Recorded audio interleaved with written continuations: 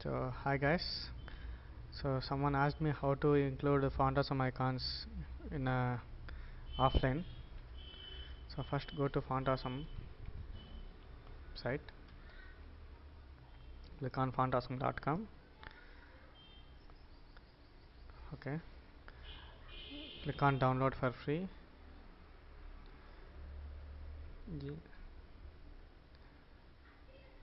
Okay, yeah, open it. Let's see what is inside the FontAwesome zip file. Here we have web fonts with CSS. Grab this folder and drop it into your project folder. So I have one already on my desktop. Let me show you. Right. So grab this into the folder. So let's see what is inside this. We have CSS files, less files, SCSS files, and web fonts. So if you are get used to use CSS files, please use CSS, SCSS, or less files. For now, we don't need these two. Can simply delete these things. Now we are in a project folder. Let me open this in a Visual Studio Code.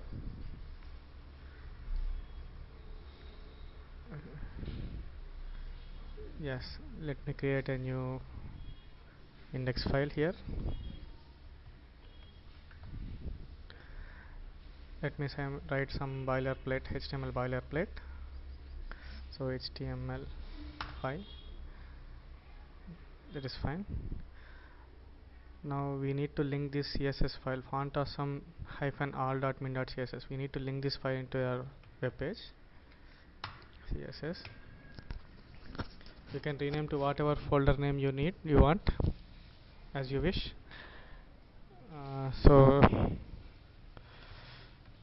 web-fonts -width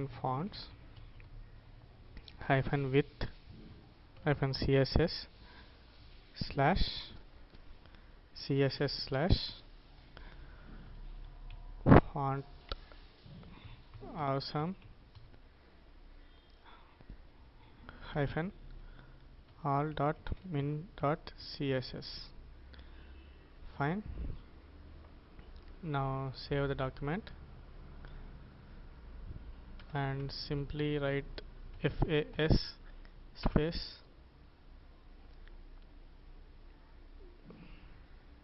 go to the icon section, click on whichever icon you want to include, copy this code,